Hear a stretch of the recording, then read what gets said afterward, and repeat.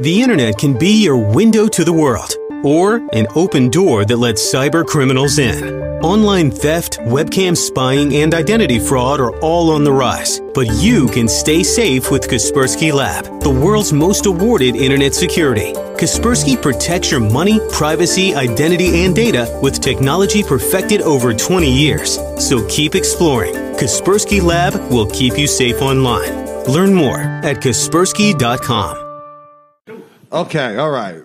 This is how I always start. Always the second half of the second episode. But sometimes we air this one first, which makes zero sense. Throws everyone off. So No, we'll add the first one first. yeah, we'll add the first one. Yeah. Rejoining us is Patrick Haggerty, Matt Maran, and Matteo. I almost called him Angelo. Angelo? he's the Angelo from your joke. Because his middle name's Angelo. It is. Which is remarkable. Yeah.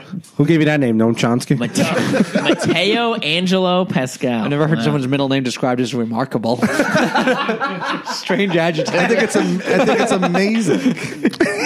You have a remarkable middle name. It's fucking amazing. Imagine say that to a girl on a first date. Yeah, your middle name's Marie? Oh, wow. Another one? Well, that's remarkable. Well, every Angelo I met was always like a short, fat guy. Like, and Mateo's this strapping young man, according to Mateo. According to Mateo.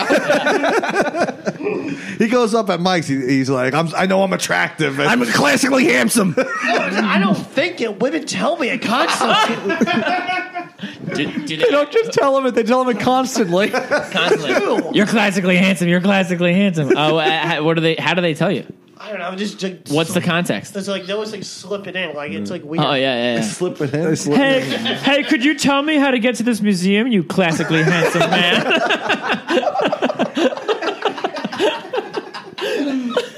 Wow, you really slipped that one in, lady. Noam Chomsky tells him all the time. Yeah. So is that cash or debit you're handing the waiter, classically handsome man? Oh, don't bring that shit up. I don't care. Excuse me, sir. Can I get you another drink? You classically handsome man. The joke is I don't ever carry cash on me. Oh, okay. Oh, okay. Yeah, that is the joke. You're right. Yeah, you picked it out. He was being carried by the ambulance. Mateo used to go to dinner, used to go to on lunch dates with like 5 female comics at a time. I still do sometimes. Oh, you still do? Do you? What do you guys talk about other than you being classically handsome? Not much else. Not much else. There's fucking bullshit and like talk to like just like fucking like spew garbage out like just like if they're day and week. So it's like sitting through their act. Who do you go out with? Who's the girl? Who are the I'm girls? not telling you. I know. Claire Parker, right? Right, Claire Parker. That actually was going to be my first guess. Yeah. Chloe McGovern, right? No, Oh, that's a good one. That's asterisk right now. Yeah. What, Chloe? Yeah. That she's a woman, you mean? No, I'll tell you later. Oh, something. Right, Sure. We won't get into that. Whatever. I don't Yeah, but who else? who else? What's the other one that you? Why the fuck do you have to bring this up? Why are you putting a gun to my head? Aren't you the ones who brought this up? You're going out to lunch with them. It's not like you're doing. Yeah. We're not. You're not doing lines. We're not all going to be like outside with binoculars. Mateo, how could you? I told you were classically handsome. How could you do that? Hannah I told you Gatsby. that in confidence.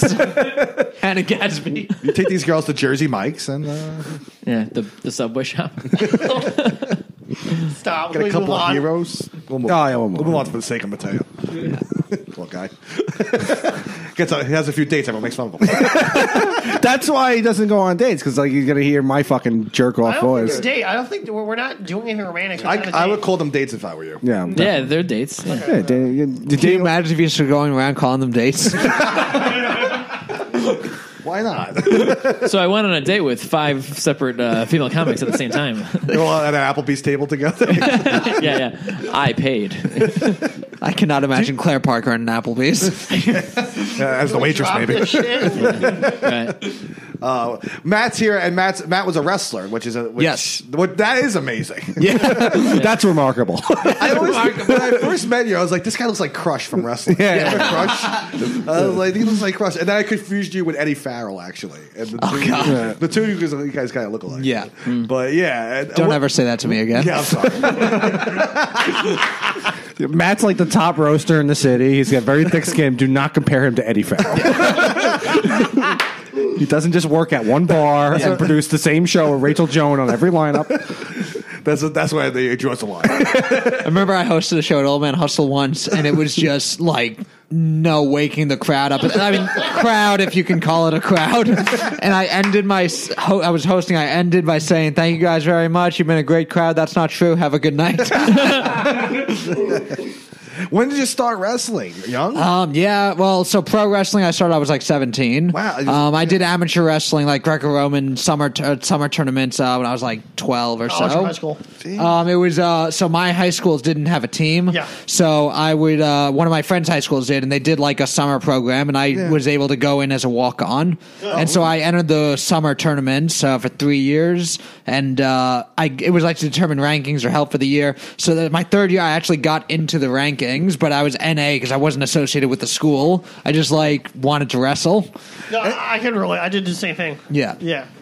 There's nothing funny on South Park when the episode. No, but like not. Why are you showing me this gay sex? And how they just think it's like wrestling. You know? Yeah. But yeah, so I played every sport and it was just unathletic, which I'm now finding I was uncoordinated, which I'm now finding out was because apparently I had a giant clump of blood vessels in my brain my entire life and never knew. I don't want to offend you, but did you ever play soccer or something? Like never soccer, actually. No, not really. Why would that be offensive?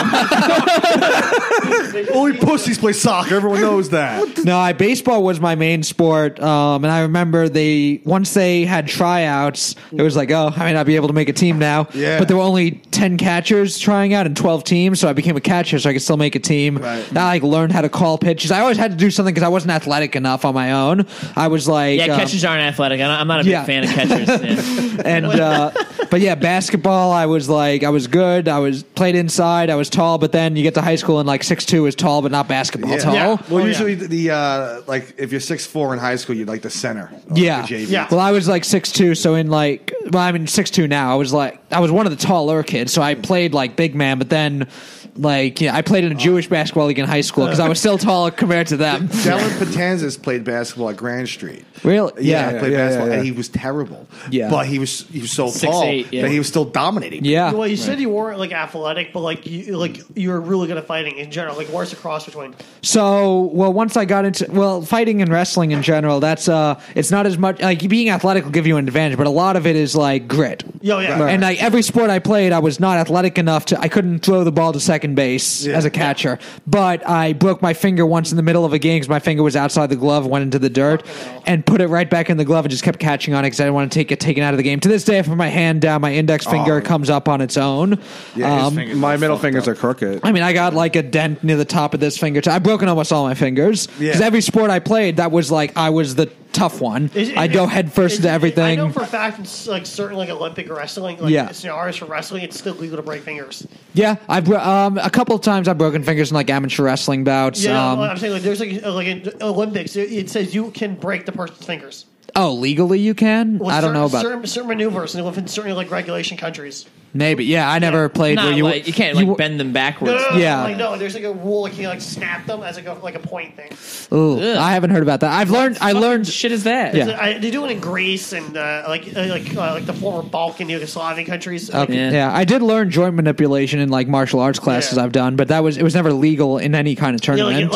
That's when you're fighting on the street and you need to get the fuck out of there. It's like legal in like Greece, Romania, Russia. It's legal to like break fingers in certain ways in fighting. I'm gonna break your thumbs. I think you're just watching Goodfellas. Yeah, they cut the shit off. Yeah. Oh yeah. But yeah, I played roller hockey for my summer camp. Had an roller rink, hockey, and I played goalie because I was playing catcher, and I was the only kid who wouldn't move out of the way when the puck got shot at me. And I got like smacked in the face. They had like the Jason Voorhees style mask, so my chin was kind of unprotected, and I had like that's Michael Myers.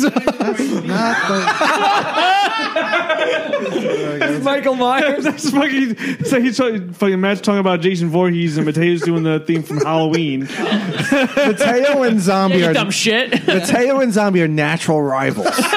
Everything we've said, Zombie's offended by the fact you picked the wrong murderer. But yeah, so every sport I played, I would get injured, and that was like my key to the team. So once I got into like wrestling, martial arts, and pro wrestling, it's all about toughness. And if you're like willing to be tough and carry on, you are you can be relatively successful. It took me longer in so one of my amateur wrestling buddies was his older brother did these pro shows, and I hadn't done amateur wrestling in a couple years because I had done judo before that. I did a judo move that's illegal in Greco-Roman wrestling, and it was a leg sweep. Yeah, that's what and in Greco-Roman wrestling, it's waist up only. Sweep the leg. Yes, but the guy flipped backwards and hit the back of his head and like sprained his neck. He ended up being fine, but they said that it was now too dangerous to have walk-ons who weren't training with the team. Well, I guess you had your comeuppance for hurting someone's head. I guess.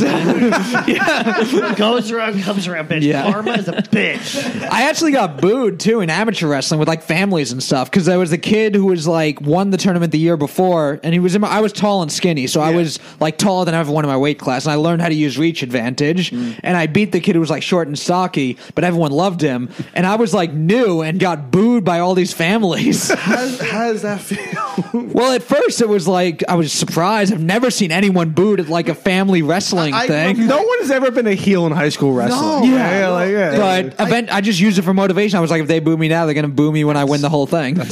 We grew up playing baseball, and no, I've never seen anyone booed. Yeah. I saw a couple of Dominican kids used to get into stuff, but but they play dirty. I mean, I kind of trash talk too. Like after I beat the kid, I was like, "Yeah, you won the tournament last year, huh?" Like something like really? that. Well, I think I don't remember now if the booing started before or after that. Hilarious. But I was a shit talker. Well, you were a big wrestling fan, Exactly, yeah. fan, WWE. Well, when I first went to do it, I was doing judo classes with an after-school program, and then one of those kids was doing wrestling, and my parents banned me from watching WWE because they didn't want me to try any of it. So when my friend said he would wrestle, I was secretive about it, and I was like, "Yeah, we're gonna go wrestle," but I can't tell my parents like what I'm doing. It's funny. And it was all just mats on the floor. I was like, "Where's the ring and the chairs?" It is funny growing up in the late '90s, early 2000s. Your parents never want you to watch three things. South Park was one, right? That was one that was like you can't Definitely watch, South Park, right? yeah. Then wrestling, they let you watch it a little bit. What the hell is that? That was my parents saying, like, fuck you guys, don't watch that shit. Yeah, just a And then reminder. Jackass was one that you couldn't watch because they felt that you would go out and, like... I think my parents let me watch South Park just because they already banned me from watching wrestling. They didn't want to be too... Like, we're not going to ban you from watching this thing also. One or the other, kind of. Yeah, wrestling was the one... But my dad liked South Park, and that was why. Oh, really? My dad thought wrestling was stupid. My dad grew up watching, wrestling in the 70s, 80s, and he didn't like the mid-90s wrestling, which I think was the greatest era of wrestling. You had WCW and WWF. Yeah, right. And he hated Stone Cold because he used to give the middle finger. He thought that was classist. He approved of the beer drinking. Right. When did John like- Cena come on the scene? That was mid 2000, That's what- 2003. That's when I stopped. That's when I stopped watching. Yeah, I kind of tuned out after him too. Well, I like John Cena though. I remember Chris Jericho won the title in 2001, and I remember that being around when my parents told me I couldn't watch anymore because Right. I loved Chris Jericho, and I was so excited he won, and I was upset that I couldn't watch anymore. But I also didn't watch. I only watched SmackDown because I didn't have cable. And so Jericho, it was Jericho and Undertaker were my guys. Undertaker was like my favorite, but it was like I'm not 7 feet tall. I'm not the dead man. Jericho was like the guy I could be. What's your rival? T and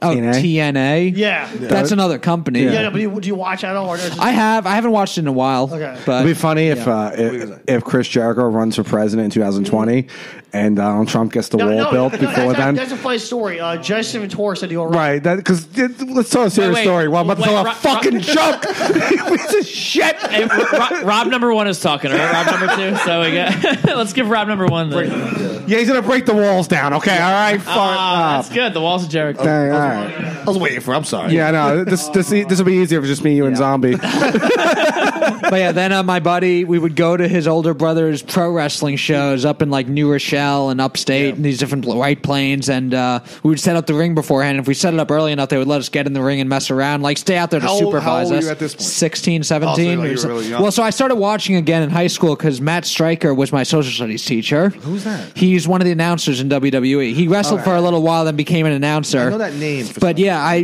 he was our teacher, and we knew he wrestled. He was like on TV for like a one-off appearance, losing to Kurt Angle, and we all made fun of him in class for losing. And then I remember he got fired over like February vacation, the President's Week. He came back, fired? well, because he used his like sick days for wrestling in Japan, and it was supposed to be personal days, something like that. But he was on Good Morning America that summer telling the story. It became a national story. way. My parents told me about it, and he was going to be, he's hired by WWE. And we start watching. He's doing a teacher character. He's in the ring telling everyone that they could be smarter if they just apply themselves. And Carlito, the Caribbean guy, comes up with an apple, bites his apple, and spits in my teacher's face because he's not cool enough. And I was like, this is awesome. And me and my brother started watching it. My dad said he trusts me to watch because he's pretty sure I'm old enough and mature enough I won't try any of this. At that point, 16. Yeah. Then you become a pro wrestler. And then, I start going to these shows. Your dad's like, let him watch. Yeah. 3 weeks later, Dad, I'm a wrestler. Were you ever fan of video game franchises or the WWE? I played the video games, yeah. Okay. Yeah, well, come on. Wow, these are some really hard-hitting questions. But yeah, I started going to these shows, being on the microphone before the match, imitating my favorite guys, and they told me I had good mic skills, which I didn't know what that meant. Yeah, that's important. And then they wanted me to like talk up people as they were walking in, kind of doing warm up. I didn't know what warm up was, but I always wanted to be the bad guy, so I just started insulting people as they came in. They're like, Matt, we're giving this opportunity. I'm like, look at this fat ugly guy coming in. And they're like, maybe we'll they said, and I wanted to be a wrestler at that point, and they said, all right, we'll put you in a class. There's a show coming up, and we can get a spot for you on the show. They said there was one spot to fill. They put me in a class like 10 other people. I'm the same height I am now, 6'1", 6'2", but 160 pounds, super skinny.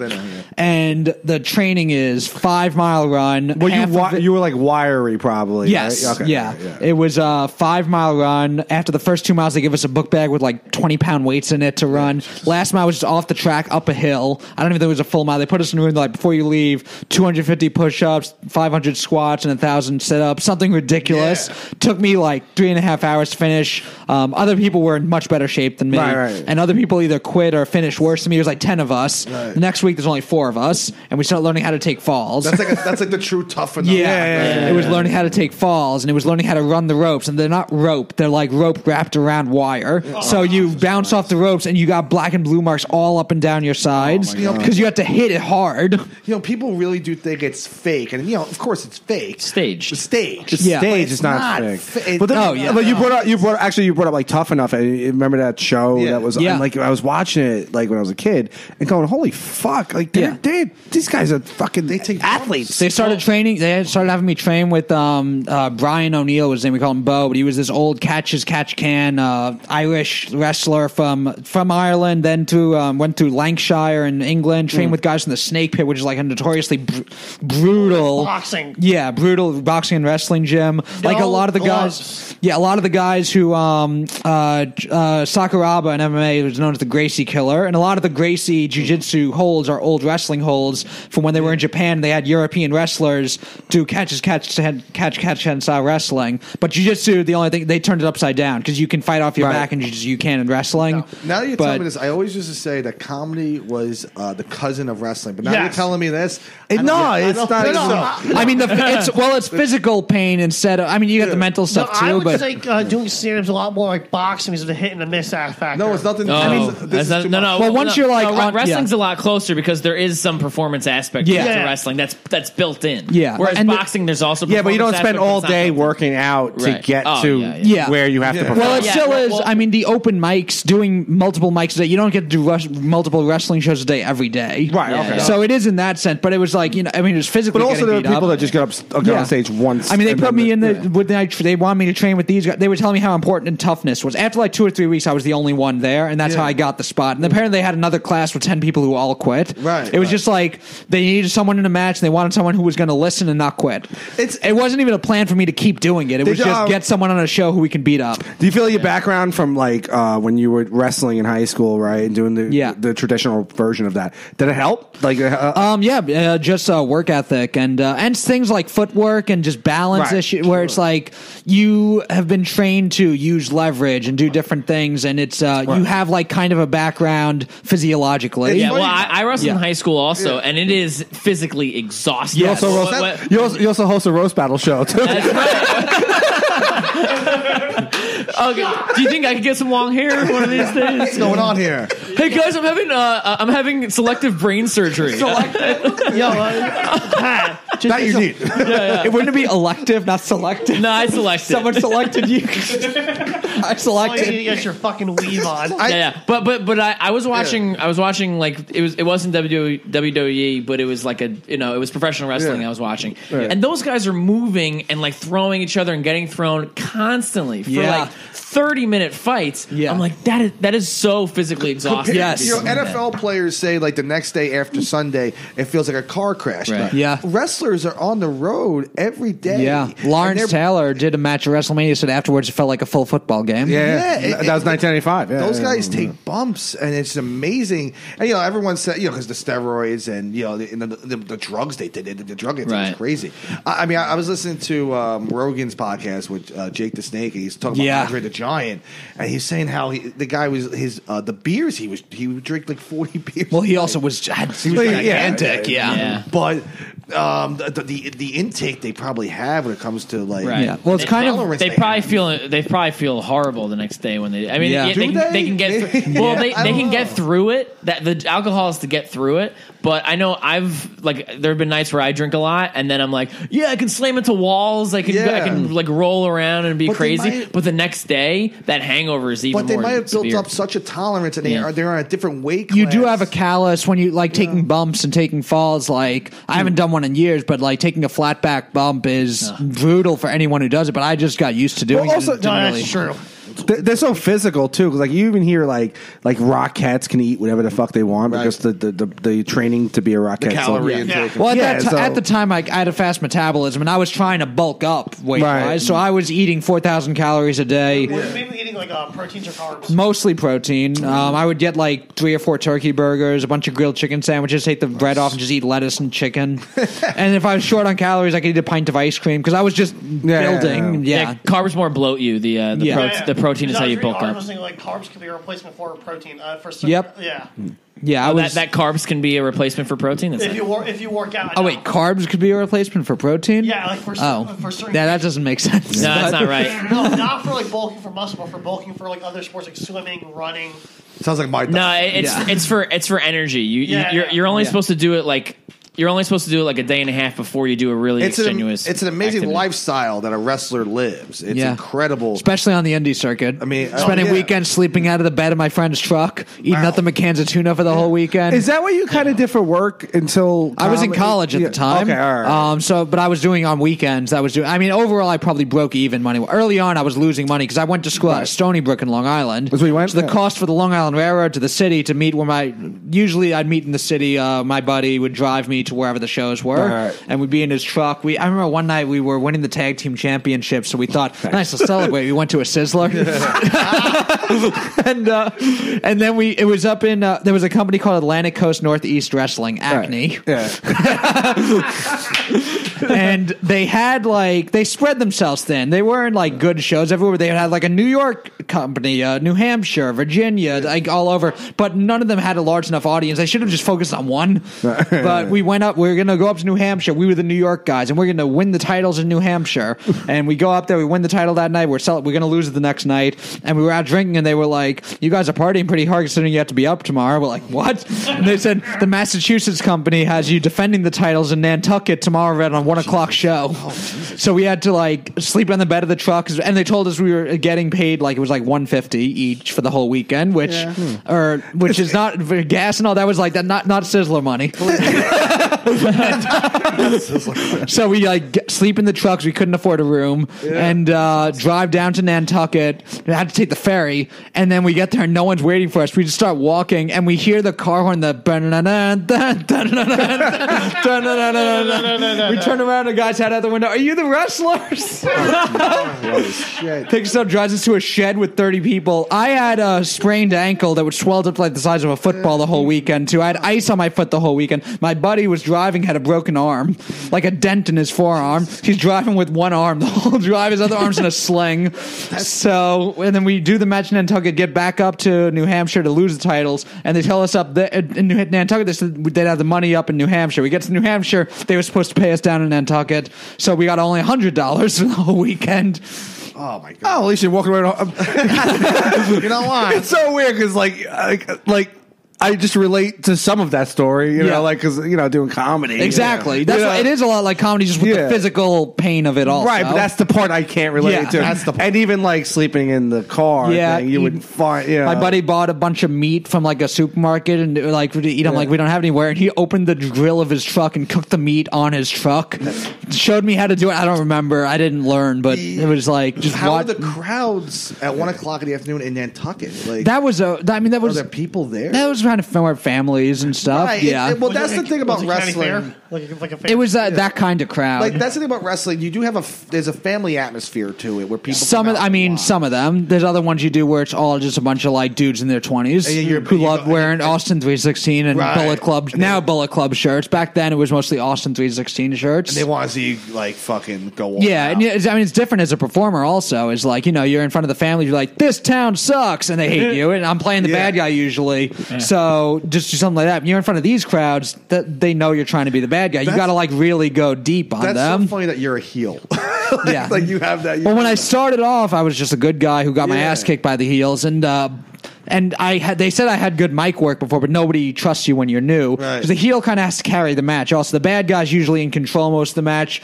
Good guy starts off typical wrestling. He gets the crowd fired up. The typical wrestling match will go, beginning of the match, good guy has all the advantages, bad guy has to do something cheap to take advantage, then he's in control, and the good guy makes his comeback and wins. Right. That's a basic story to a match. Yeah. And so they don't want, usually the bad guy's more experienced because the bad guy's kind of working the tempo of the match, letting to know when the good guy makes a comeback. Rises and falls. Yeah. And you don't plan out, most people don't plan out every single move. Certain sequences you'll plan out, maybe where to put it like that. Yeah. But, you're kind of riffing and you riff a little bit, and it's usually the heel who's riffing. I thought The Rock was like the best heel when because when he first started, he came out as Rocky Maivia. Yeah. Right? Everyone hated him. Everyone hated him. Yeah. And think about it. The Rock is, I would think he's the most talented person on the microphone ever.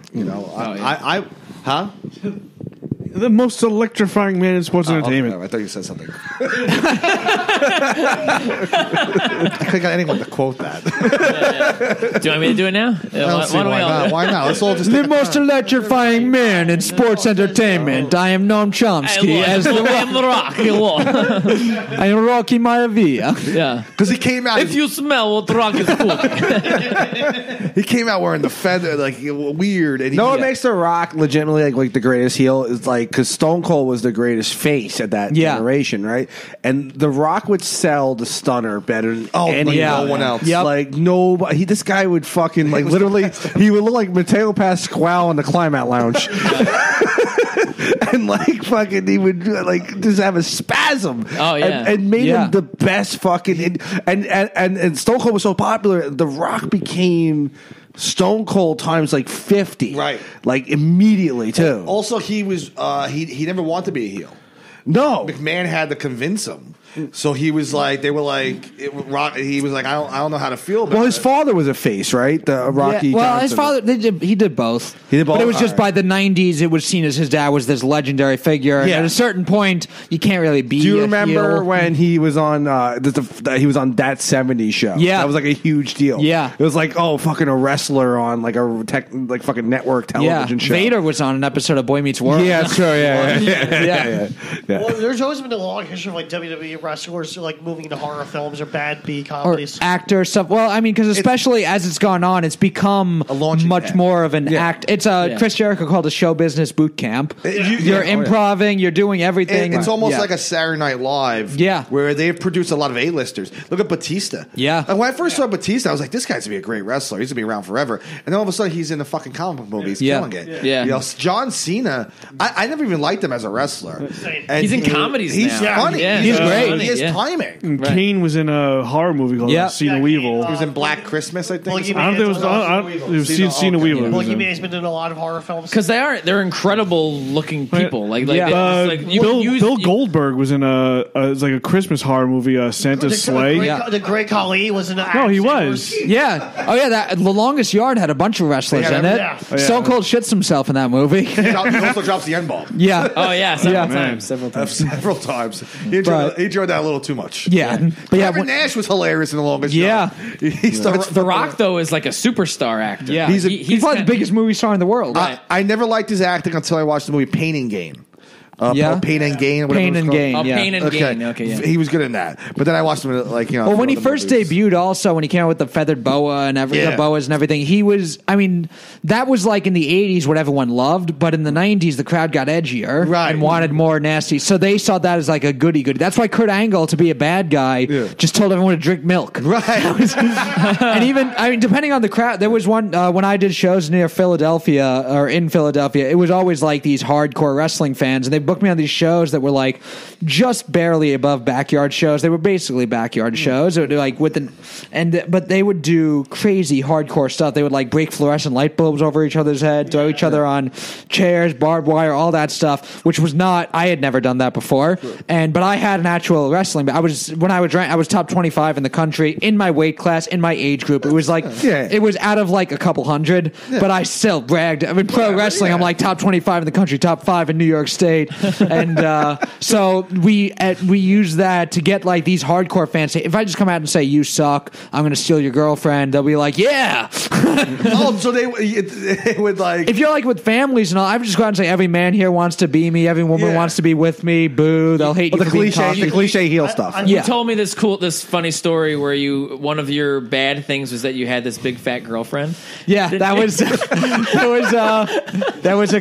they gave me the character. They just called me and said, we have this character and we want someone to play a guy who's a chubby chaser, and that's and they wanted me to be the heel, so I had to be like condescending. So I filmed these videos they would play building up to my debut. It was just me saying I'm a real man, I like real women, not like all of you who go to a beach volleyball game to find your girls. You can find me at the all you can eat buffet. Like, that's a funny fucking character. I was talking about how Snooki is beautiful and all of you should be ashamed for making her feel, and so I was like attacking the people for what but it was in Southern Ohio. It was the furthest I traveled for wrestling. And are these videos still around? No, I deleted them. Thank God, they're awful. But so I come out. My entrance music was "Fat Bottom Girls" by Queen, and they have this like big girl who's like supposed to be my ring valet, and it was just like a girl who wanted to hook up with the wrestler.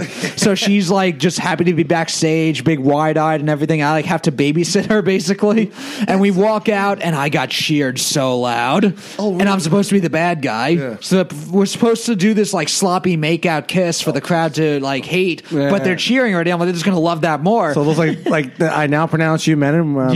So we start walking down the ramp, and I lean into her and I said, I don't think we should do the kiss, and she's like, we're doing the kiss. That's New York boy. But that's so funny where like you go to this place where they're like, yeah, we're fat too. Yeah, exactly. They were like, for them, I was like Casanova. It's Southern Ohio. Honestly, that's a great character. Like WWE, that would be a hilarious. That would be so funny. I mean, if it was a good guy, it could be woke. Right. That's very progressive. Like every woman is beautiful. Yeah. You know, it's like 2009 because it was written as a heel. The only time I really started watching wrestling again was when they made a character Adam Rose after Russell Brand, and George, like I remember, like they tried to make him like progressive, but it was not enough. Like it was. They did like Adam Rose was like a rave party guy. Yeah. That was his character. It was basically it was Russell Brand. I watched recently the last couple of years. I feel like they're getting more interesting wrestlers. Like I like Drew McIntyre. Yeah, I think he's very good. Yeah. Roman Reigns was always good, but there was a period right around like earlier this decade where it just didn't feel like the old. Like I understand that McMahon was going for PG, and he understood that. You ever watched? It was a younger fan base, but it's always been a younger fan base. It's always been 13. 8 to 13. Yeah. But then all of a sudden, earlier this decade, like all the 13-year-olds grew up. So that was the time to really expand and become the Attitude Era. I think Linda McMahon being in like politics, they didn't want that to be associated with her. Sure. Maybe that's what people online will say. But Linda McMahon still like runs the thing. She's in the she runs the Small Business Administration for Trump. I also hear that they're not the closest, like Linda McMahon and Vince McMahon. Well, isn't Vince? They say Vince is gay. They say he's homosexual. Really? I haven't heard that. They say that I just remember when he cheated on her with Trish Stratus She was in a coma. I mean, how did that marriage survive something like that? Yeah, that's well, remember when he died, he came back to life like, now he's like the real Jesus Christ. Yeah. One of the greatest clips is when he brings Linda McMahon out in a wheelchair. Yes. At SmackDown. Yes. And then she's like in a coma. She's standing there watching, and all of a sudden she stands up out of the coma.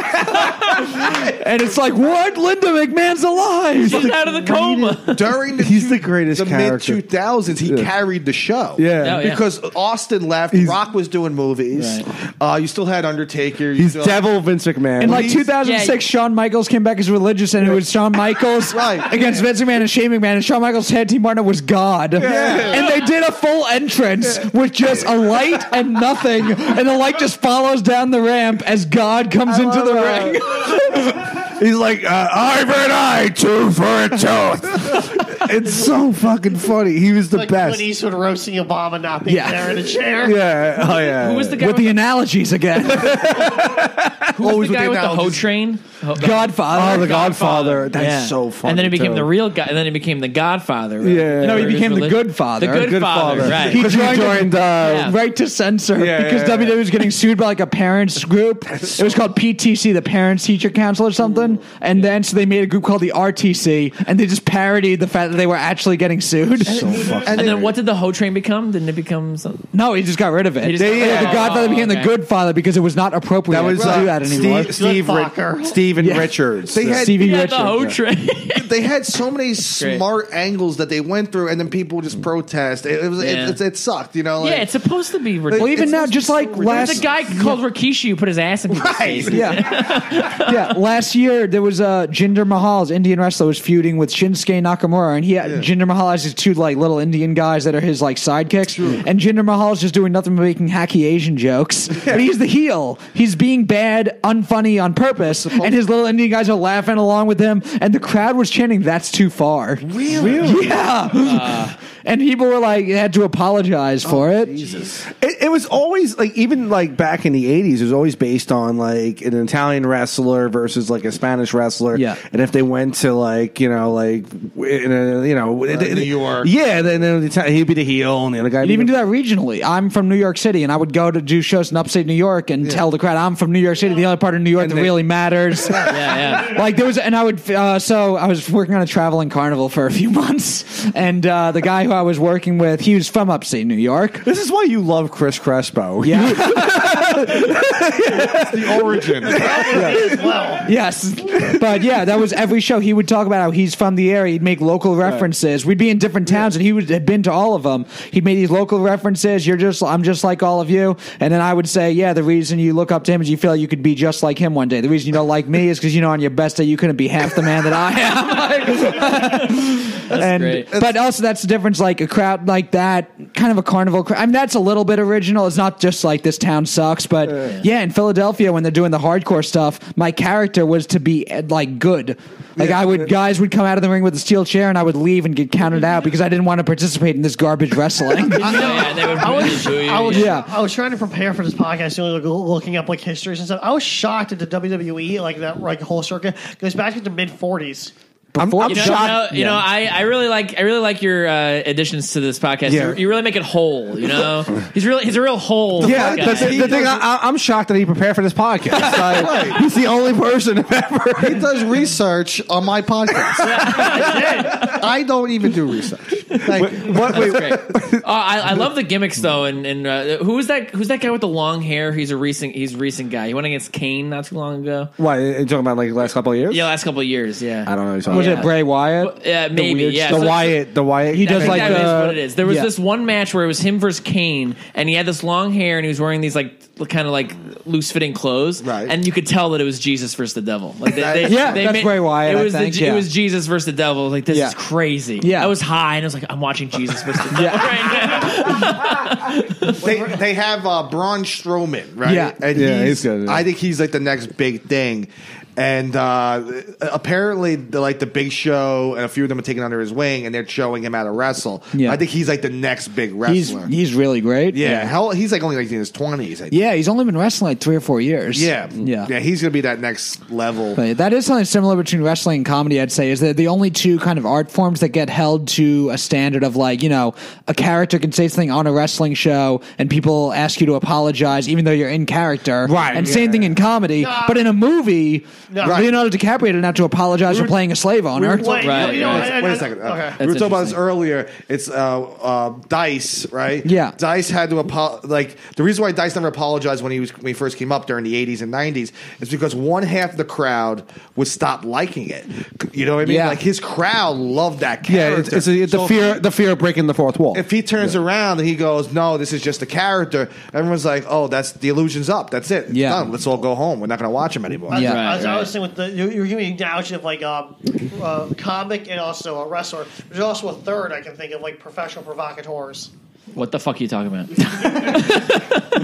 Miley Yiannopoulos or like which one? No, he's talking about like guys who are like play like real life heels. Yeah, so he's like, on, like, but I wouldn't call that. I wouldn't call that an art form. Professional. A perform. You mean like internet trolls? Yeah. Well, you can't speak at a college, right? As a like a commencement speaker, and then to go, I'm in character, right? Yeah. They asked you to. I've seen him do it. Well, I'm not. Yeah, but these are specifically meant to entertain. Yeah. These like.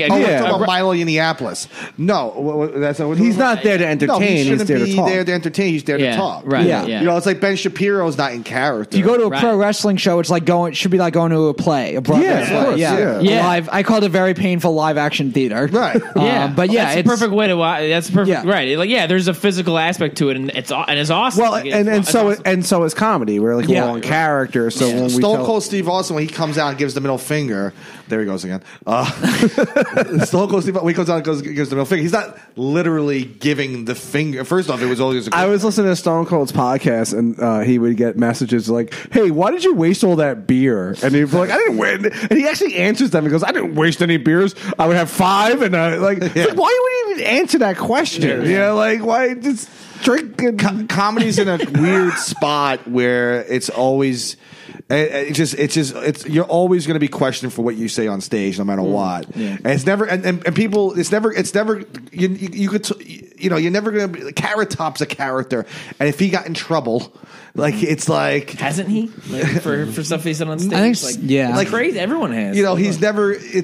Everyone's hold to a standard, and it's weird. Well, I think some of it is also now kind of trust is gone. Where it usually would be a comedian, you could kind of get a free pass to say anything because we assume you're a good person. Yeah. And now, after being shocked by something like Cosby, and these other people so many men but it's interesting because I feel like I feel like you don't assume that they're a nice person. You just assume that they're a general scumbag. They're not a monster. But I just mean it's different to hear if someone's doing a joke about killing someone if an actual murderer says that joke. Exactly, it's not as funny. It's interesting. Yeah. It's interesting. But if you make a joke about just being a general asshole, then that's okay. Like I was listening to Apatow on Jim and Sam. Yeah, and Pete Holmes was on with them, and they were talking about the Louis situation, and Louis made those jokes about the Parkland kids, and they said that Carlin used to do jokes that were very these crazy jokes, but Pete Holmes was like, well, we knew that Carlin was a good guy off stage. Exactly. And I'm like, well, what is it? What's the difference? It's still an artist.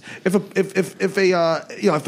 artist has a painting, you're not going to be like that painting sucks because the guy who painted it is an awful human being. Well, I think it depends on what they're painting. It depends. But that's I agree with you in theory. But that has been the case. Like, there's plenty of artists. Pablo Picasso is a fucking horrible person. Horrible. Right. Yeah. But if Picasso was making paintings of abusing women, it would be a little different.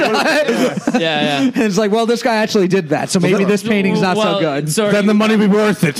So you're saying that because Louis would make jokes about masturbating, so it kind of makes it so that not even that. I mean, he could do whatever he wants. I'm not offended by any of it. I'm just saying, I may not react as to somebody who's like actually harmed people doing a joke about that's there's about a victim in some way, it's tougher for me to appreciate the joke coming from someone who I'm not that I think he means it necessarily. It's just I wouldn't like I love Stanhope saying those jokes, but Stanhope hasn't like done something actually not bad that we know of, right? And that's part of the reason why everyone's questioned now is because now people don't know about everyone. Can I just say one thing about that? We saw a post, a joke media should have been trapped in a closet.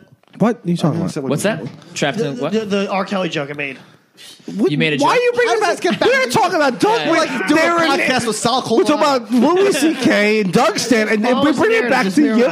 What are you talking about? The joke was like how all these people are rightly so really enraged at R. Kelly, as they should be, and yet there are a lot of people on Twitter calling for R. Kelly's Trapped in a Closet to be banned and to never redistributed. And the joke is like, give a 10-minute standing ovation to the pianist. What?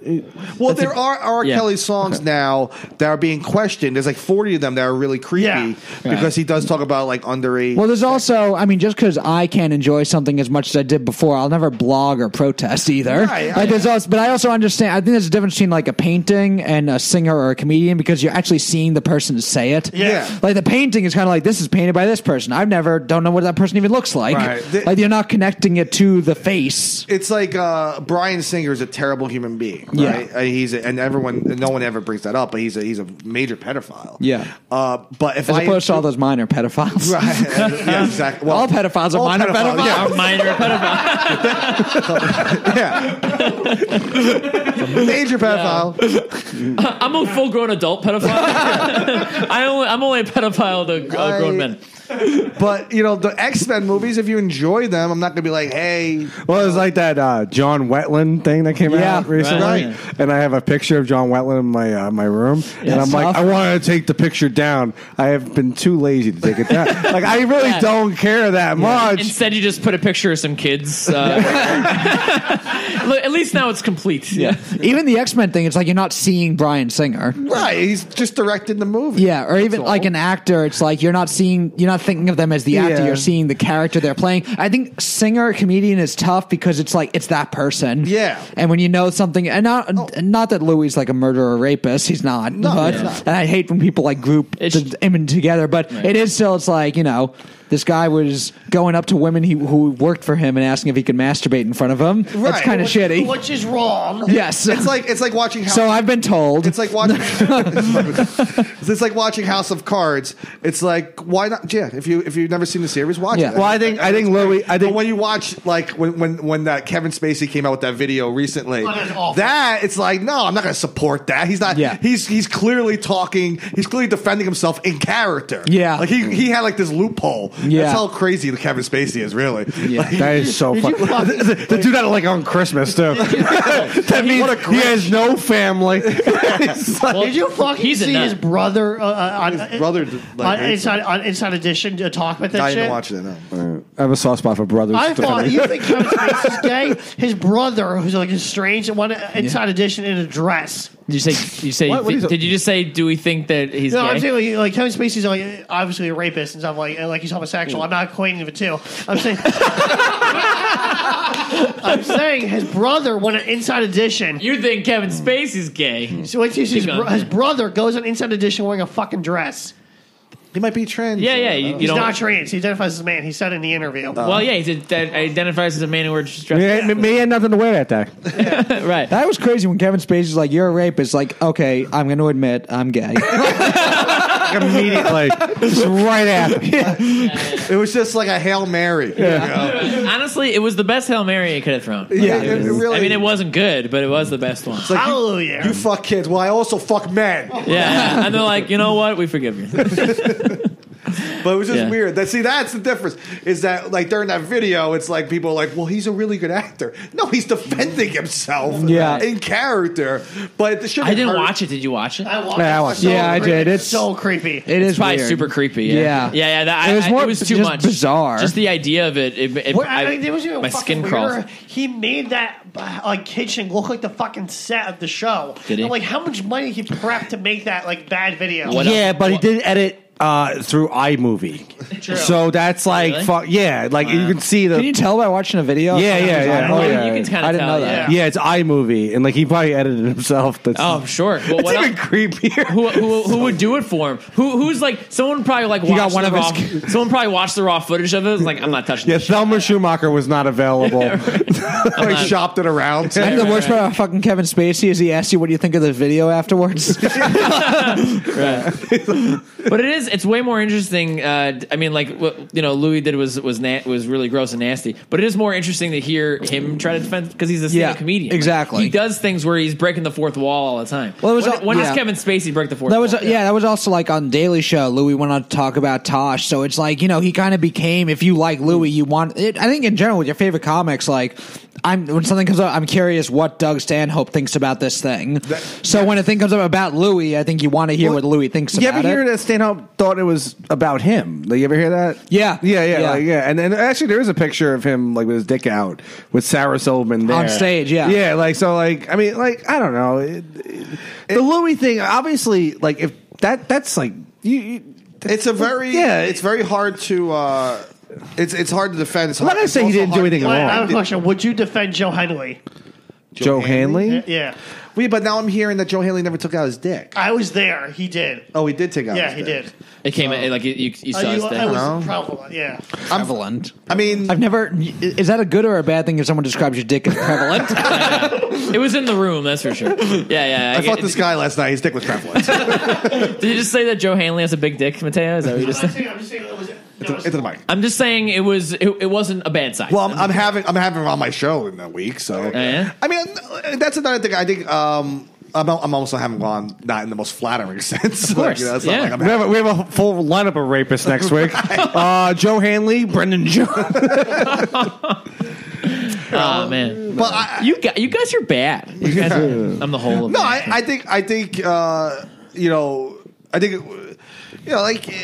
there should be like I was listening to Janine Garofalo defend Louis, and the interviewer was like, "Well, he took Well, when the Christian right was the most offended in the country, there was a road to redemption. Right, there's forgiveness, and right now the most offended in the country is like we all know, and not that they're terrible people, but the progressive left, and there is no road to redemption. It's just like please be quiet and go away. I think there's equally outrage on both left and right. I'm not saying that there isn't. Yes. No, I'm not saying there isn't. I'm just saying that the most prevalent version.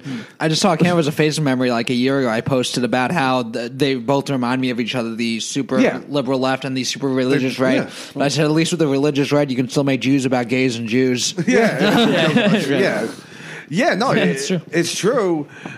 Just that the progressive left, there's no road for forgiveness. Like I'm not saying but then there's like I'm on the fence whereas like Bill Cosby and Kevin Spacey, there shouldn't be none. Like there should be no like that's they should go to prison. Done. Yeah, but that is technically their road to but you're not fucking enlightened if you go they shouldn't do anything. It's like no, we have a judicial system. Right. When you break the law, and you go to jail. If Kevin Spacey goes away for 15 years, comes back, maybe in 15 years from now, I'm like, maybe he should be. It's like let me just say, you cannot reform someone's sexuality like that. Like maybe a murder or like a faith, but like that is ingrained in someone's psyche. Well, you speaking from experience? That was very forceful. I think that like if somebody, I mean. What Cosby did, he should go away forever. Even if he was 40, like he's gonna go away forever. Crimes. He's gonna go away forever because his forever is 2 years. So that too. So but that's his crimes. I mean, we're talking about 40 accounts of rape. Right. His crime. That's it. It's a life sentence. But if it's not a crime that puts you into prison, then there should be some other way. It should be a shot of redemption. It should be It's like Little Brancato, the guy who played Cologino during the Bronx Tale. Yeah. He went away. Did his time. Did I think 8 to 10 years? I don't remember the exact sentence. Got out of prison. And people are like, well, like he shouldn't act ever again. And it's like, well, he paid his price. Yeah. Of course he should. Again, I can't remember. Sorry. He was plot of robbery, right? Plot of robbery, and a police officer barged in. Yeah. like they do. An off-duty cop, and his partner shot the off-duty cop. Seems like if you get do like an armed robbery seems to be like if you do it before you're famous and become famous, you're like this guy who overcame something. Didn't Mark Wahlberg have something like that? Mark Wahlberg beat up Booker T, the wrestler. Yeah. There's like I didn't know about Booker T. Booker T was MVP, the wrestler, was in jail for armed robbery. Like, I fucking love that guy. Yeah. if you get arrested for something before you're famous, or even if you like people, Dog the Bounty Hunter murdered someone. Yeah. Well, that was manslaughter. That was terrible. Yeah, manslaughter. But still, like. If you do it before you're if you do it before you're famous, you're almost like you overcame something. But if you do it while you're famous, you're not famous anymore. Well, Wahlberg, people are starting to figure out something's gonna come out on him. It's because people are starting to figure out that story.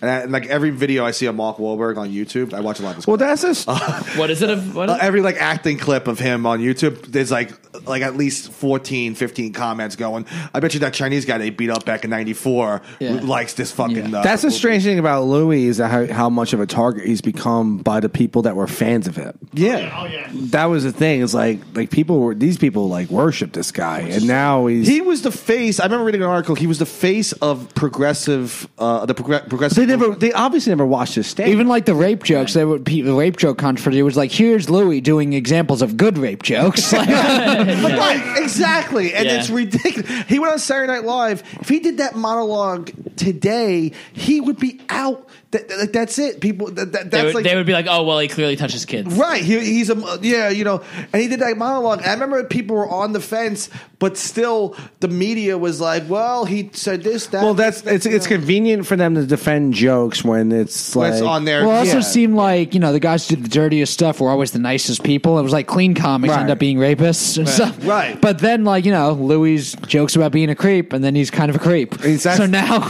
but he's more. I think he's more weird than he is. It's a fine line. I think it was creepy. I mean, when you're the boss of a show and you go to one of your actresses and ask if you could jerk off in front of them. Honestly, it is like it's predatorial. Like because he went for women who he thought, oh well, this woman might let me do this. Whereas if he went up to some woman on the street, then she'd have no reason to think like, who the fuck are you? You're just but these girls are thinking, oh well, he's in the same career as me, same industry, and he's above me, so it might maybe it'll be good if I do this. So he was looking specifically for these women. Well, Sarah Silverman said he used to do that to her and her sister who he dated, but they were saying that was when they were both new and started. When he got more famous, I guess he didn't. Maybe he did, but it was like she said it seemed like maybe he didn't realize that now you can't do that to people below you. Sure. Right? Yeah, which is somewhat fair at least. Yeah, it did seem. It did seem like that to some extent because there's that one story of him asking the girl, her saying "fuck no," and him saying like, "Sorry, I'm a weirdo." He did back off. I heard stories that weren't even mentioned in the article from like just someone I know whose aunt was a reporter, and he did an interview with him, and then he asked if he could jerk off in front of her, and she said no, and he just said, "Oh, okay, I misread the situation." Right. Yeah. It's such a weird. Yeah, it was a weird one because they did say yes because it's almost like.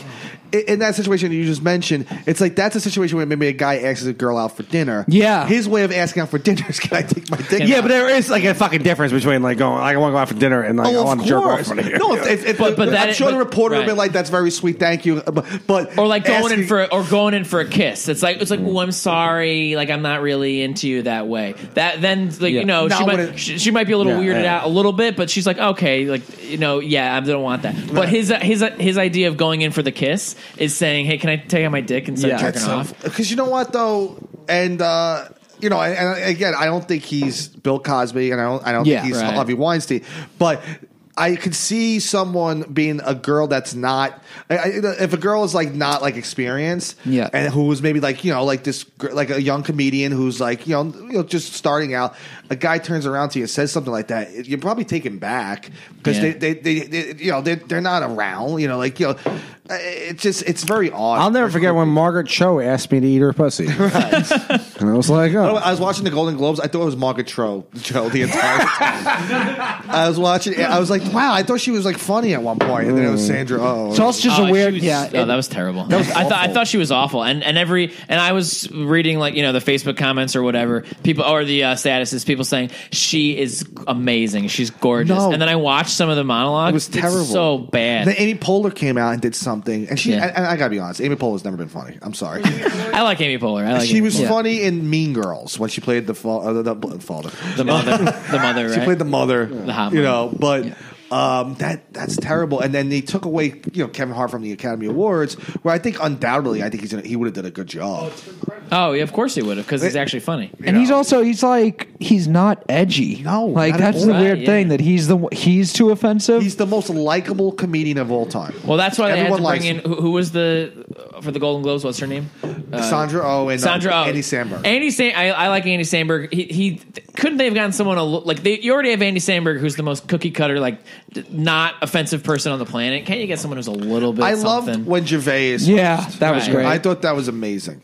I thought he did a great job. You can balance it out. I get that you want to have. I liked when Chris Rock hosted the Academy Awards in 2003 or 2004. Go that was great. Who's Jude Law? That was right. And then Sean Penn got all offended. It was like Jude Law. I like when a host ruins the night. Yes, because I think they deserve it. And the night's going to be nice for the people who win no matter what. They don't care. Or lose. It's nice you're there. I hate those award shows because they're the most pretentious bullshit. And recently, because Trump's been in office, I stopped watching them. I used to like them. I never even watched them. It's never been, when I started doing comedy and my mom or my dad would talk about if I get a TV show or win an Emmy, I'm like, I don't think I would go. Right. I mean, I guess if it was an obligation or just say I went, but it was like, I've never once in my life thought I'll go for you. I want to go to the Oscars or Emmys. Dream. Being on the red carpet has never been a thing I've. Well, your brother. Remember we were watching and we were doing the other show we used to do together, and we were watching your brother. He was on stage at the Emmys. He's won a few. He's won 3 Emmys, and he has been. In the shot, he was in the shot with John Oliver. Oh, I get to go on stage. He was on stage with his wife, Joe Romby. Won a couple. Joe Romby. Well, those are daytime Emmys, and also it's for camera work, but which is cool. The only award show I legitimately like is the Oscars. That's it. I watched the Academy Awards. I'm interested to see what wins. Yeah, the Oscars is like you're watching the Oscars. At least there's some. I feel connected to it.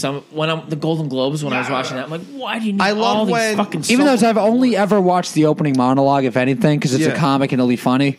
Yeah, like I watched the ESPYs. Not anymore. I've watched the ESPYs opening awards. Oh yeah, right. Even that, I watched the opening ceremony and then I just watched the list of the winners. Why do I have to hear someone say it? So her name is Sandra. Sandra. Right. So then she did some heartfelt thing at the end of her thing, and it was so fake. It was such a fake heartfelt thing. She's like, "We made it." Like you just did a Japanese prayer thing. You just put your hands together. We made it. He does that. No. I do that in real life. Yeah. Oh, okay. I do that. I actually do that myself. That's how every Asian talks. I was watching a couple of years back when McConaughey won the Academy Award. I was watching it. It was him and DiCaprio, so I was interested. I'm a fan of those two guys, for very different reasons. But I was watching it, and McConaughey won. He went up and he thanked God, and the entire fucking room went silent. Right? A year later, Meryl Streep goes up and thanks God, and then goes, "Thank you, God, Harvey Weinstein." Right? And the room applauds. That's funny. Just applaud. And there's this weird. That's why that whole Weinstein situation is so odd in Hollywood. It's just the weirdest situation. Hollywood's very weird. Oh yeah, it's a very Holly weird. Am I right? Right. You guys are not breaking any ground there. No, it's crazy how it's so incestuous and weird. Well, what's acceptable in Hollywood and what's acceptable after it comes out is different. Yeah, because they all know about this stuff. Like you can't tell. Like even the Louis stuff. Like as comics. I forgot it was some gay actor. I don't remember, or gay comedian. It was someone posted a thing about the Kevin Hart thing. He's like, 10 years ago, Hollywood, like when Kevin Hart was making those jokes, Hollywood was being bad to gay actors. Right, yeah. Like Hollywood's got a history of being bad to being homophobic and racist also. Why isn't Hollywood getting fired from everything? Sure. Yeah. And also it was so clear that he what he said was not that bad even for that time. Like even for now it's not that bad. What Kevin who you said Kevin Hart, right? Yeah. Yeah, it just wasn't that bad what he said. I mean, he said he would beat up his kid if he were gay.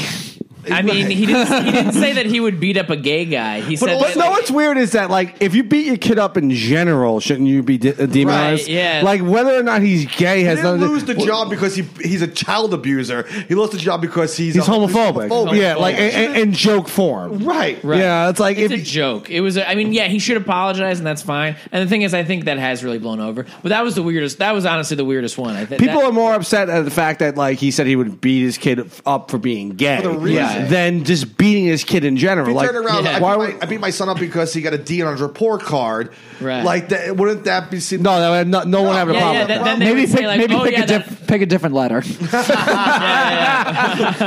Then they would say, "Ooh, that old school, old school mentality." Bernie Mac had jokes like that. Yeah, about he'd beat up his son for being a faggot. That's right. Well, Tracy Morgan time. Yeah, and then like the thing about Tracy Morgan was that he apologized constantly. And Tracy Morgan's joke, if I remember, well, it was like just written by someone, so we don't know exactly what it was. From what I remember, it was that he said he would beat up his gay son because if he didn't tell him he was gay. Right. It wasn't about he beat him up because he's gay. He's like, if you're gonna be gay, be a man about it. And tell me. The thing about Tracy Morgan, if that happened 5 years earlier, right? Because he was on 30 Rock at the time. Yeah, if that happened 5 years earlier when no one like cared about Tracy Morgan. He was an washed up ex-SNL actor, right? Yeah. And no one would have gave a fuck what he said. Did people give him a hard time about that? Yeah. Because he was on 30 Rock. Right, because that's not bad at all. He said, just someone blogged. That's funny. It's kind of like an anti. Chris Rock defended him at first. Like came out and was like, "Listen, Tracy does a crazy act," and then Chris Rock started getting shit, and then Chris Rock was like, "Okay, I got to put out like, no, of course, Tracy Morgan's the worst person ever." You're right. Yeah. Tina Fey threw him under the bus. And he was the biggest star of that fucking 30 Rock show. He's not even funny about that fucking. It's a breakout character in that show. And Alec Baldwin was funny. Well, I'm trying to remember. There's been jokes. I can't think of a specific example. Someone gets in trouble for, and it was just irony, and they were saying what people agree with. Here's an example. The guy from MSNBC. What? There's a guy from MSNBC. Brian Williams? Yes, he made a joke. Not Brian, Sam Cedar, I think. Yes. Yeah. Probably Brian Williams, though. It was Sam Cedar about the Roman Polanski thing. Oh, yeah, he made a joke. I don't remember exactly what it was, but it was something anti-pedophilia, but like ironically being in favor of pedophilia or something like that to be ridiculous. Right. And people took it as if he was defending pedophilia. And then there'll be people like, something like that. And then there'll be people like, well, he's on MSNBC and he shouldn't be joking or anything. Right. It's like, dude, fucking people can like say stuff, recognize tone. Oh, they kind of they don't always go after their own. Joyanne Reed's got that show on MSNBC, and she got some vicious homophobic stuff in like blogs from years ago. Right. And she just said it wasn't me, it was hacked. And then went away. Yeah. Well, how about CNN quoting Louis on Twitter? That's hilarious. When he deleted his Twitter 3 years ago, and they had written an article about it. And they wrote an article about his. Someone obviously is controlling a Louis C.K. Troll page. I think, and CNN they're literally fake news. Right? CNN's the worst. When they had the article about the most recent set. I mean, it's one thing for people to get outraged. Sure, like people can tweet about it, whatever. But the fact that CNN is writing articles about Louis C.K. it's ridiculous. Not even You know what the worst? It's CNN. You know what the worst fucking part of CNN? What was the final straw? I stopped watching them when the Charlie Hebdo massacre happened. Yeah. The whole day they were fucking having Skype conversations on the news with members of Al Shabaab and Taliban members to talk about the terrorist attack. How the fuck are you contacting the Taliban? The worst. So it was like years before it became like everyone was saying fake news. It was like 2006. I just remember CNN had an interview with John Cena. They were just talking about WWE Pro Wrestling and steroids and wrestling, and maybe he was at the Chris Benoit, so maybe like 2008 or so. 2007. 2008. But they do an interview with John Cena, and WWE released the raw uncut footage because the way they edited it was bad. So in the actual interview, full interview, what they asked him if he'd ever done steroids, and he says absolutely not, but everyone's going to have an opinion about it no matter what. Right. I can pass every drug test, and people are going to think whatever they want, so I can't say I haven't, but no one can prove that I have. In the actual interview, they go, "Have you ever taken steroids?" I can't say that I haven't, but you can never prove that I have. That's what they did. Oh, God. And WWE released the footage, and CNN never aired the special again and apologized, but still, that's dirty. By the way, this is the same news network that also reported on when Vince McMahon died in a limousine. Right. There's always been a stigma with the media and wrestling, with pro wrestling. They've always gone after each other. Well, serious people have believed wrestling is real for a long time. Like state athletic commissions, which is kind of like good for wrestling because you get money and you get stuff. But if a state athletic commission actually commissions on pro wrestling, you're admitting it's a legitimate sport. Do you remember and they did up until like the steroid trial in the 90s. Up until like the mid 90s, pro wrestling was treated as a legitimate sport by the U.S. government. Yeah, that's when McMahon went on trial. It was like, it's just wrestling entertainment. Like, it was great. Well, he used to drive Bob Costas crazy. And the funny thing about Bob Costas, he was this prolific broadcaster. Why was he driven so crazy? I personally, and I like Bob Costas. I love Bob Costas. I think it kills his legacy. It does. How fucking duped he was. And he sits down with Vince McMahon and he gets fucking, and you watch that interview and Vince McMahon acts like a fucking nut job jerk off. Yeah. Right? But like Vince McMahon wins that fucking interview. He does. Like he just wins that argument. He wins that argument because like Bob, he goes, "This is the same network that has the Sopranos. Right. Would you actually talk to Tony Soprano? Yeah. Right? And it's fucking perfect." And Bob Costas is like, "I don't know how to answer that." And the fight about McMahon, he's always well spoken and he's always well researched. Is there a bigger loser booth than Bob Costas and Tim McCarver together? when Tim McCarver got the fucking ice thrown on him. Oh, it was Deion Sanders. Put in Joe Buck. Put in Joe Buck in there. Yeah, put Joe Buck in there. Why not? Tim McCarver and Bob Costas with the sideline reporter Joe Buck.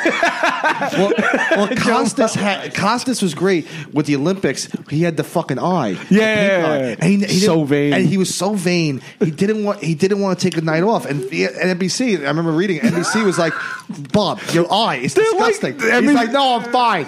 And he ruined his career. They got him, and he didn't ruin his career, but he's recovered since a little bit. At the time, though, yeah, definitely he's hurt him. games on the MLB Network. That's true. He should have worn an eye patch. That was cool. He was terrible. Remember, it looked so weird. Yeah. And they put a bunch of makeup on there. He was awful. Fucking. Yeah. Anyway. I would love it. I've never seen Joe Buck as sideline reporter, but now imagining it. He was. No, he did do sideline work. 96, I think, during the World Series. He was the youngest broadcaster to ever call the World Series. Yeah. No, that's Sean McDonough. He's called at 28. Oh, he's 93 with the Blue Jays. They're only a couple of years apart. Buck was in his 20s. Yeah, I just imagine an announcer going, "Let's spark things up and go down to the sideline with Joe Buck." Right.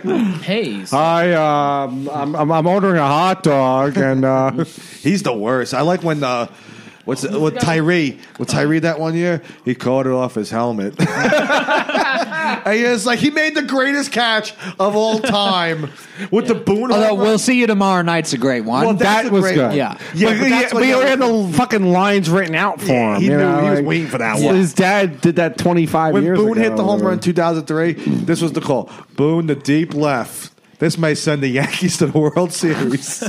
Boone, the hero of Game 7. And his brother was right next to him when making that call. Brett Boone was right next to him. You could hear Brett Boone kind of... And then they show Brett Boone's crying in the booth, which is the most pussy moment I've ever...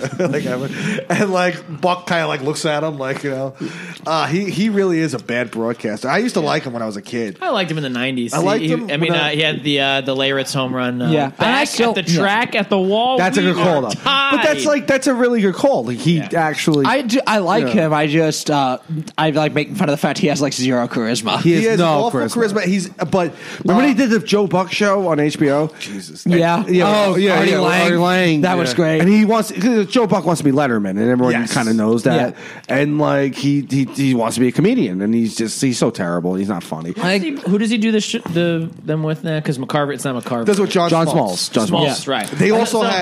The thing is, early when McCarver had personality in the 90s, right? And then he became an old man. Yeah. So Buck's not supposed to have personality. Buck's supposed to be the commentator, and he's supposed to have a color man. Yeah. So he got this guy. So now he has this old man in the mid 2000s, and now he gets John Smoltz, who should be a commentator. Yeah. And even in football, Troy Aikman is decent. He's good. Color, but right. yeah. The worst booth he ever had was with Verducci and Harold Reynolds. Oh, they were terrible. They were awful. But late McCarver though, 2012, before he retired, started losing it. Joe Buck and Tim McCarver couldn't even call the fucking apocalypse. Yeah, that's how bad they were. They would be so fucking. I grew up just listening to John Sterling and Susan Waldman. So to me, Joe Buck is the greatest of all time. Well, that's a good point. It's like you're listening to John Sterling and you don't know what the fuck's going on. Right. You listen to the radio and it's like, oh yeah. That one's deep to right field, and it's caught by the second baseman. It's like, what the fuck are you talking about? Be like, and by the way, Gleyber Torres just struck out. I've heard. It'll be after the play's over. I've heard John Sterling do a home run call, right? Like it'd be like fucking like. It is high. It is far. It is caught. At and the then wall. it just get caught. Yeah. And he does the whole thing. He really is bad. And his home run calls. He's gotten better. Someone must have told him that it was a nightmare. Well, so now he doesn't do he only does it is high, it is far with Judge. You know, basically someone has to whale a ball to really get one. Yeah. Well, I always said this. Well, first off, here's the thing too is that he doesn't watch the monitor. He watches the game, and they always told him watch the monitor. But he's like, I'm old school. And the thing is with him is that he has a great voice. Right. So he's a talented broadcaster, but he's an absolute buffoon. So and the Yankees have this idiot in the booth, and then the Yankees, and then what do they do? They team him with this other fucking moron. Get some eye candy, right? Susan Waldman. This other just the worst. There was a game I was listening to this past season where they were talking about her coat for 5 minutes. But 5 minutes, and she's like, "I'm wearing this winter coat." Yeah, like, I love this coat. It's so warm, but honestly, it's very cold out. They are well, yes, I'm wearing a nice coat myself. I have hand warmers and the home run calls are just the my dad. Like it started off with like simple things: A-bomb from A-Rod, Georgie Juice one El Capitan, and my dad said to me the other day, he's like, "What's Gleyber Torres' home run calling?" And I just like deep breath. I was like, like a good neighbor, Gleyber is there. like a good Gleyber Torres is there. That is the call. That's so bad. Right. So someone like what does he say for Didi Gregorius? Yes, indeed. That one's okay. And then he sings the Age of Gregorius. Oh yeah, that's really bad. The only one I do like All Rise. I like that one. He has simple. He has a few good ones, and back in the day, he would only do the good ones. So the Giambino, the Bambino, Burn Baby Burn, Georgie Juiced one. Then he had to come with one for every player. So and if you listen, I don't know how you would do this, but if you listen to a radio broadcast from the '90s, Jeter didn't have a call back then. No, he didn't. And then you do El Capitan. He did that one. That was like but even then, I don't even think that started right when he became captain. Yeah, it was later. So he started that he started doing it for everybody. You're right, which was so dumb. Sends a text message. Only do the good ones. You're on the mark to sheriff. Pat's right. In the late '90s when they were winning, right? He only did a few. He only did a few home run calls, and then they kind of pressured him. Not that they kind of pressured him. A lot of fans actually liked the calls. Yeah, and he was like, "Okay, everyone needs a home run call." Right, and it was ridiculous. And I don't. Most of them are hard. I'm not a big Michael K fan. The Cano one was good. Curtis Granderson, something sort of grandish. That was so bad. The Grandy Man fan. What was the one? The Stanton one's almost racist. That's so funny. That makes it better though. Yeah, no West Tube on what? And the funny thing is, Waldman leaves the booth in like the 7th inning. Like John Carlos Stanton's one is Giancarlo, leave the gun but keep the cannoli. Right, he makes reference to the fact. You're right. That one is kind of racist. How we're doing it. We're on time. Hour 15. Yeah, hour 15. That's no, because we have to get down to Comic Book Jones. It's about time. No, it's about time. Okay, 8:17. Okay, guys, do your plugs. Mateo, I'll be me and Tommy Farrell producing our show on February 9th. We're on the 421, right? This is important. It's crossover. Oh, yeah. Well, I'll get to that in a moment.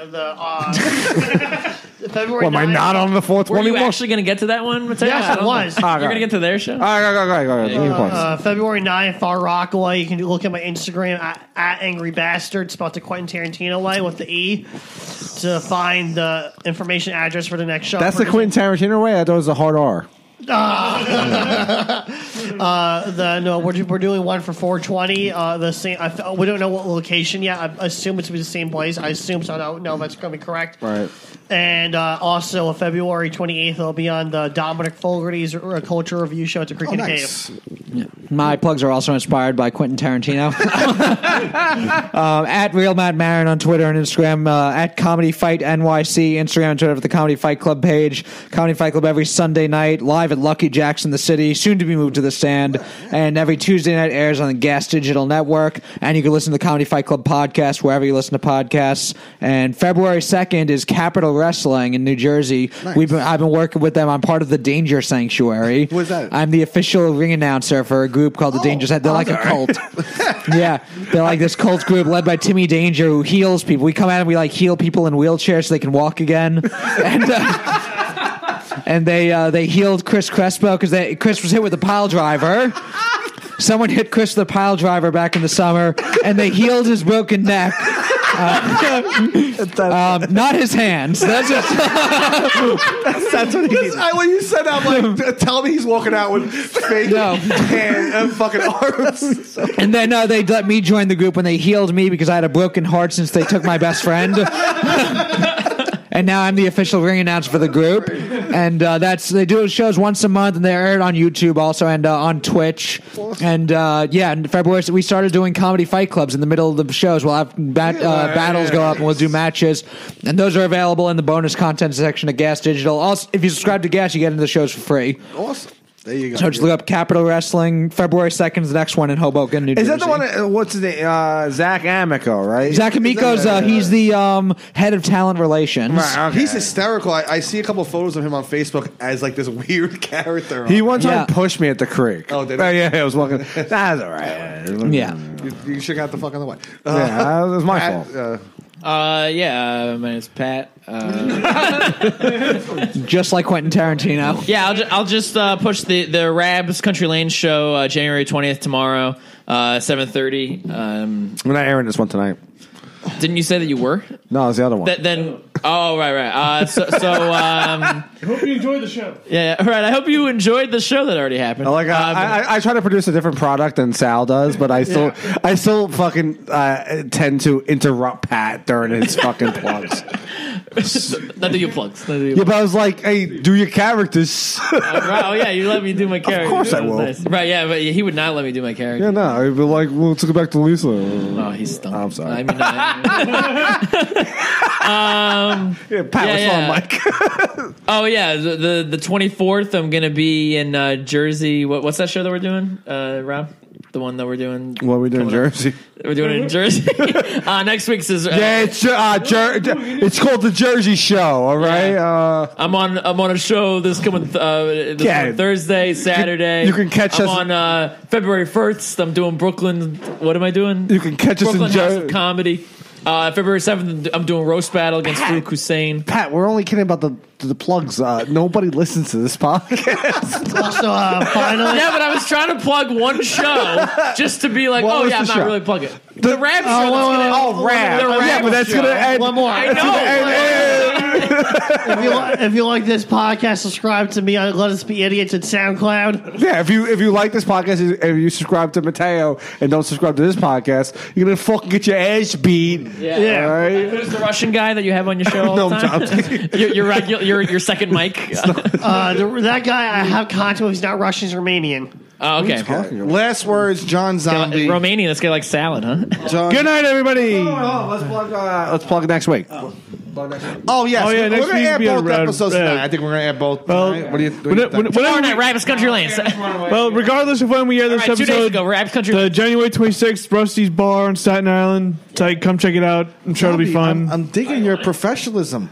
That was great. Yeah, I know. So we have professionalism like last minute of the show. You're on this podcast. Am I American on this podcast? I had no idea. This is amazing. You're bring a lot to it. Bring a lot to it. I do, yeah. So. Do you want to do 5 minutes with just us three? All right, yeah. I'll start my 5 minutes right now. Hold on. All right, let's do a post-game show. What? I was only kidding. Yeah, okay. I was only kidding. You can get any hot beverage for $1 with the 7-Eleven app. Wait, any hot beverage? Any hot beverage you want for just $1. Even a pumpkin spice latte? Even a pumpkin spice latte. But are you judging me because I'm a man who PSLs? Mostly, I'm judging you because you're rooting for the other team. But also because you can get any hot beverage at any size for $1 with your 7-Eleven app, and you only get a pumpkin spice latte. Hey, man, I like what I like. 7-Eleven. Be game day ready. Plus tax where applicable. Valid at participating locations.